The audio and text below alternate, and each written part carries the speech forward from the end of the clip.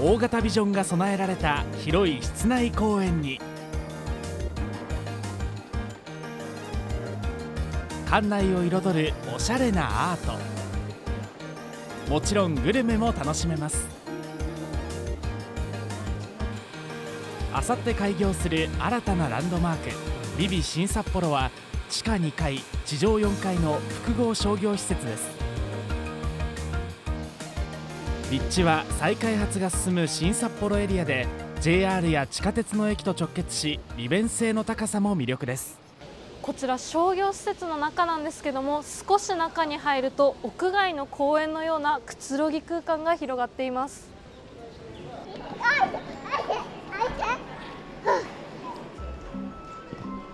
一番の特徴は2階にある室内公園です。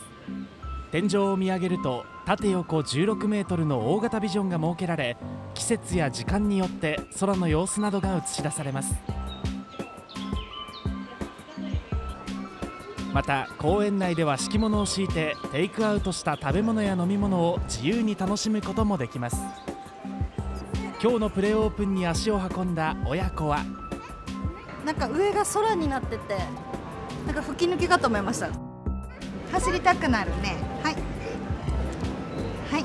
さよならもう一つの見どころは、室内公園の周りに軒を連ねた飲食店です。こちらのお店はおでんとヤムチャの専門店です。日高昆布から出た出汁にこだわったおでん、そのお味は。いただきます。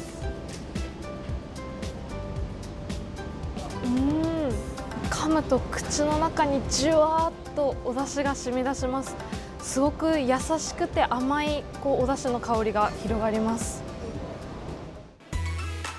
他にもライブ配信に対応したレンタルスタジオもあり、配信を体験する人の姿もありました。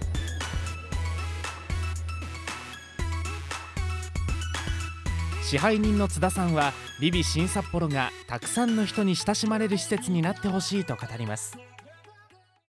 通勤通学の途中で、立ち寄っていただいて、ご飯食べて帰っていただいたりですとか、